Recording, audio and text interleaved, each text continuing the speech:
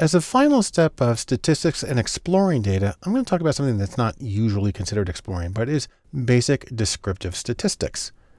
I like to think of it this way. You've got some data and you are trying to tell a story. More specifically, you're trying to tell your data's story. And with descriptive statistics, you can think of it as trying to use a little data to stand in for a lot of data, using a few numbers to stand in for a large collection of numbers.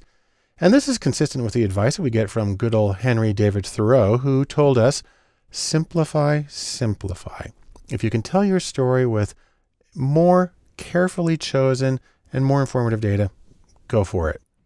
So there's a few different procedures for doing this. Number one, you want to describe the center of your distribution of data. That's if you're going to pick a single number, use that. Two, if you can give a second number, give something about the spread or the dispersion or the variability. And three, it's also nice to be able to describe the shape of the distribution. Let me say more about each of these in turn. First, let's talk about center. We have the center of our rings here. Now, there are a few very common measures of center or location or central tendency of a distribution. There's the mode, and there's the median, and there's the mean. Now, there are many, many others, but those are the ones that are going to get you most of the way. Let's talk about the mode first. Now, I'm going to create a little data set here on a scale from 1 to 11, and I'm going to put individual scores. There is a 1 and another 1 and another 1 and another 1. Then we have a 2, 2. Then we have a score way over at 9 and another score over at 11. So we have 8 scores, and this is the distribution. This is actually a histogram of the data set. The mode is the most commonly occurring score or the most frequent score. Well, if you look at how tall each of these go, we've got more ones than anything else. And so 1 is the mode because it occurs 4 times and nothing else comes close to that. The median is a little different. The median is looking for the score that is at the center if you split it into 2 equal groups. We have 8 scores, so we want to get one group of 4, that's down here. And then the other group of 4 is this really big one because it ranges way out. And the median is going to be the place on the number line that splits those into 2 groups.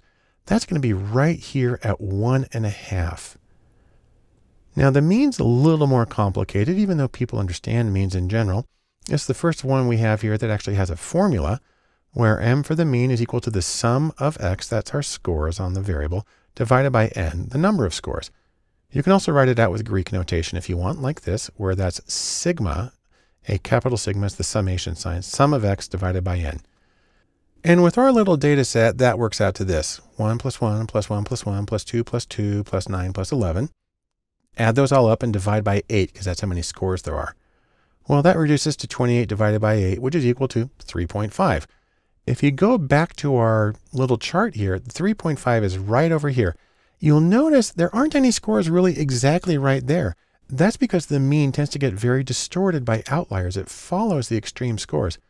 But a really nice, I say it's more than just a visual analogy, is that if this number line were a seesaw, then the mean is exactly where the balance point or the fulcrum would be for these to be equal. People understand that. If somebody weighs more, they got to sit in closer to balance somebody who weighs less, who has to sit further out. And that's how the mean works. Now, let me give a little bit of the pros and cons of each of these. For the mode's really easy to do. You just count how common it is. On the other hand, it may not be close to what appears to be the center of the data.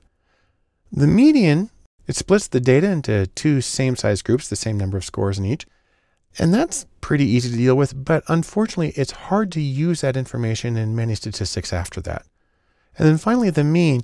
Of these 3, it's the least intuitive, it's the most effective by outliers and skewness, and that may really strike against it, but it is, however, the most useful statistically, and so it's the one that gets used the most often. Next, there's the issue of spread. Spread your tail feathers. And we have a few measures here that are very common also. There's the range, there are percentiles and interquartile range, and there's the variance and the standard deviation. I'll talk about each of those. First, the range. The range is simply the maximum score minus the minimum score. And in our case, that's just 11 minus 1, which is equal to 10. So we have a range of 10. And I can show you that here on our chart. It's just that line there at the bottom from the 11 down to the 1. That's a range of 10.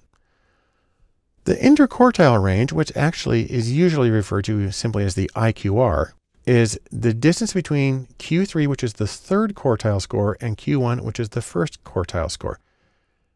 If you're not familiar with quartiles, it's the same as the 75th percentile score and the 25th percentile score. Really what it is you're going to throw away some of the data. So let's go to our distribution here. First thing we're going to do is we're going to throw away the two highest scores. There they are. They're grayed out now. And then we're going to throw away two of the lowest scores. They're out there. And then we're going to get the range for the remaining ones. Now, this is complicated by the fact that I've got this big gap in between 2 and 9. And different methods of calculating quartiles do something with that gap.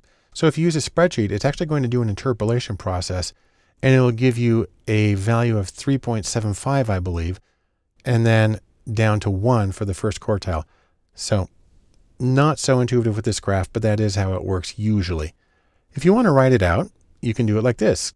The interquartile range is equal to Q3 minus Q1. And in our particular case, that's 3.75 minus 1. And that, of course, is equal to just 2.75. And there you have it. Now, our final measure of spread or variability or dispersion is two related measures, the variance and the standard deviation. These are a little harder to explain and a little harder to show. But the variance, which is at least the easiest formula, is this. The variance is equal to, that's the sum, the capital sigma is the sum of x minus m. That's how far each individual score is from the mean. And then you take that deviation there and you square it, you add up all the deviations, and then you divide by the number. So the variance is the average squared deviation from the mean. I'll try to show you that graphically. So here's our data set, and there's our mean right there at 3.5. Let's go to one of these 2's. We got a deviation there of 1.5. And if we make a square that's 1.5 points on each side, well, there it is. We can do a similar square for the other score at 2.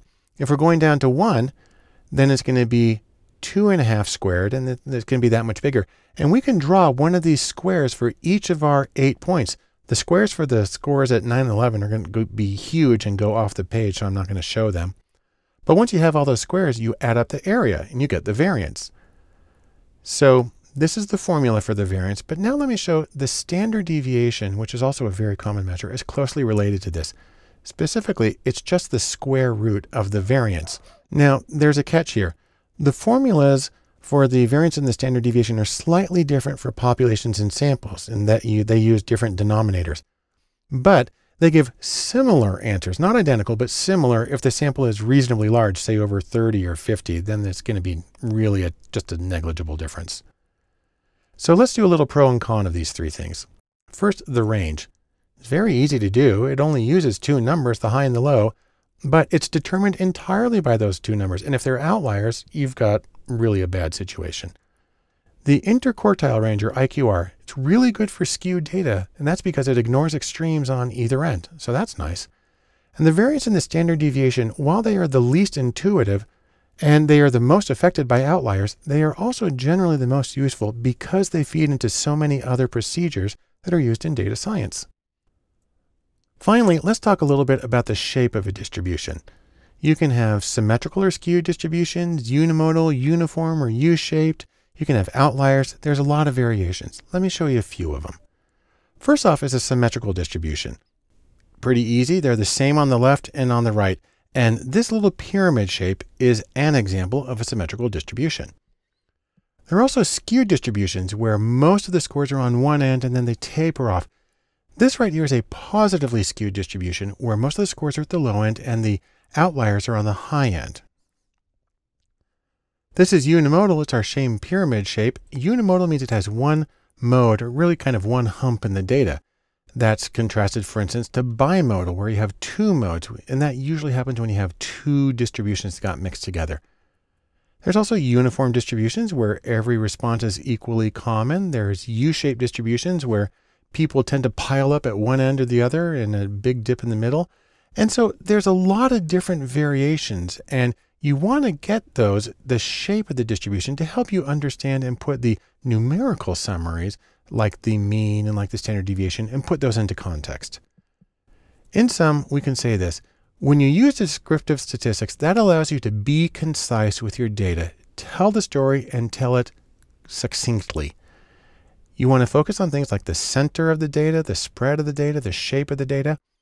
And above all, watch out for anomalies because they can exercise really undue influence on your interpretations.